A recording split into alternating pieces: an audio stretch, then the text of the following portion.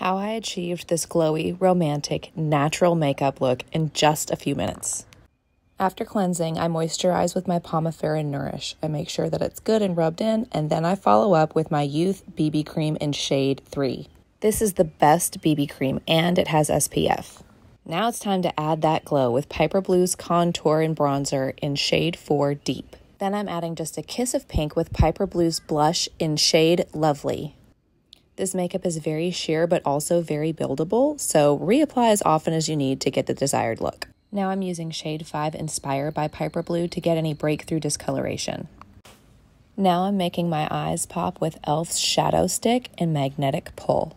We're not going for a bold eye here, more of a smoky shimmer. Last touch for my face is Glow Drops from Bellamy in the shade Champagne. This is Dominique's Brow Frame Pencil in Cool Deep Brown, and then Tarte Brow Gel in Medium Brown.